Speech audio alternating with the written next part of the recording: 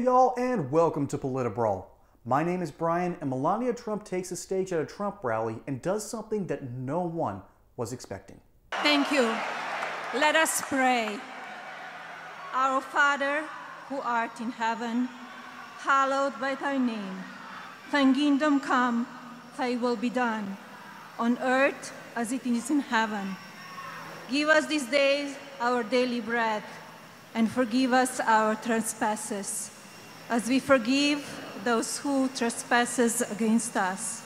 And lead us not into temptation, but deliver us from evil. For thine is the kingdom, and the power, and the glory, forever and ever. Amen.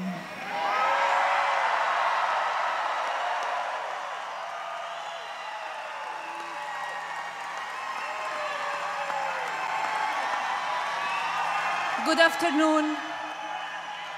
It is my honor and great pleasure to stand here before you as the First Lady of the United States. Well, that was a breath of fresh air. Now, I'm not saying that we need to shout things from the rooftops when it comes from a religious perspective, but something as simple as the Lord's Prayer, that's a worthwhile campaign event, because there's nothing wrong with any of those words. The America we envision is one that works for all Americans, and where all Americans can work and succeed.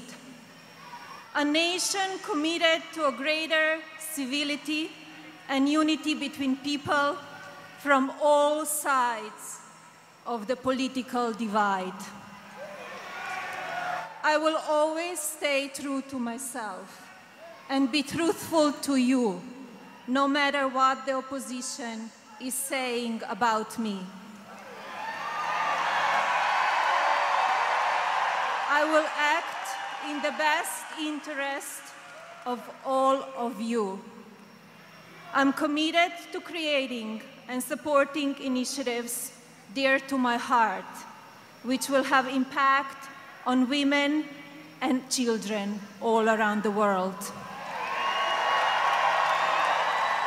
My husband is creating a country of great safety and prosperity. Ladies and gentlemen, I'm proud to introduce the President of the United States, Donald Trump. Now that's something different, y'all. That's something different because, first off, it's obvious. Melania does not speak English as her native tongue, and you can hear that. That's fine. We're Americans. We're a great big melting pot. We can afford that, and we're cool with that. As a matter of fact, even the people that are seen as those evil, meanie racists are out there cheering her on for 2 solid minutes. It's rare that you see the First Lady come out and get this much support. And I find that very unusual in political history. Granted, people are usually nicer to the First Ladies than they are to their husbands. And I mean, that started to change when Hillary Clinton started getting everyone's business back in the 90s. But you have this unusual night and day difference between, let's say, Melania and, oh, Michelle's too easy. How about Jill? Let's talk about Jill Biden for a brief moment. Jill Biden, in my opinion, is the one controlling Joe, because she's the only one that knows how to properly handle him. Because he, behind the scenes, is apparently going crazy. He has no idea why Americans hate his guts. He has no idea why he isn't more popular in the polls. He is basically incredibly angry, at least when he's not eating ice cream, or taking a nap, or stumbling up the steps of Air Force One. Now, this might trigger some people to know, but you know what? Good. They should be triggered. And the best way to trigger your liberal friends is to go to our friends over at basedby.shop, link in the description below, show off to everyone how good you're looking and how conservative you really are. And so Joe Biden's out there just rambling about things that he no longer has any memory of because his memory's gone. And Jill's out there doing her best to keep Joe in line from complete implosion. And ultimately, she's done a fantastic job at that. But it means that I have no clue what she's trying to do as a First Lady. I think there's been a couple of times in history where this has happened. But you'd think that at least Melania has a lucid husband.